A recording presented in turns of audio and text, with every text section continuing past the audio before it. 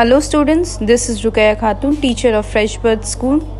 So today we are going to read this chapter, Our Helpful Animals, and this is Science. So आज जो chapter के बारे में हम लोग रीड करने जा रहे हैं वो एनिमल्स के बारे में है। क्या क्या एनिमल्स होते हैं, कितने टाइप के होते हैं, कैसे होते हैं, वो सारी चीज़ें हम लोग देखेंगे इस चैप्टर में। So we shall start now. Different kinds of animals are found in the world. Some animals live in forests, while some animals can be tamed and kept at home and farm. तो बहुत तरीके के animals होते हैं और world में बहुत kind के एनिमल्स पाए जाते हैं। कुछ जो है वो फॉरेस्ट में रहते हैं, कुछ जो है फार्म और घर पे रहते हैं। Now pet animals. Animals that live with us in our homes are called pet animals.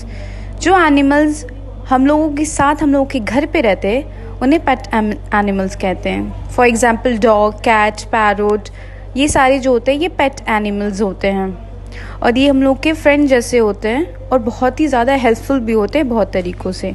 Number 1, we can play and enjoy with pet animals. Pet animals के साथ हम लोग खेल सकते हैं, इंजॉय कर सकते हैं।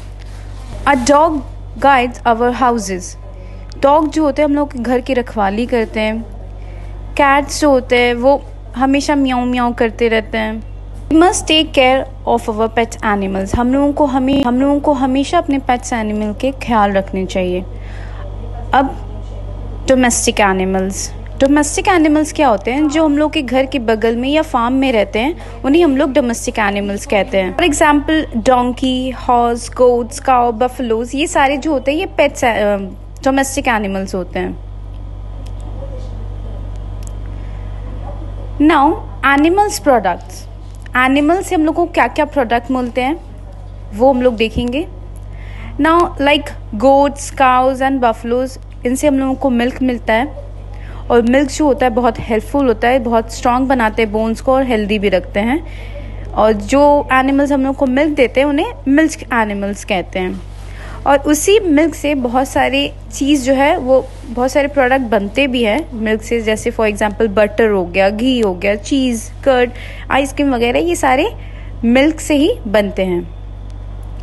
अब कुछ एनिमल से हम लोग को एग मिलते हैं जैसे कि हैन, जैसे कि कुछ बर्ड्स होते हैं, हैन, गूड्स, डक्स, ये सब से हम लोगों को एग्स मिलते हैं. Flash of some animals like goat and ships as mutton, Hahn and duck as chicken, fish and Turkey is cooked and eaten as meet. तो ये सारे एनिमल से हम लोगों को मीट मिलते हैं जैसे कि मटन, ये चिकन वगैरह, ये सब हम लोगों को मिलते हैं.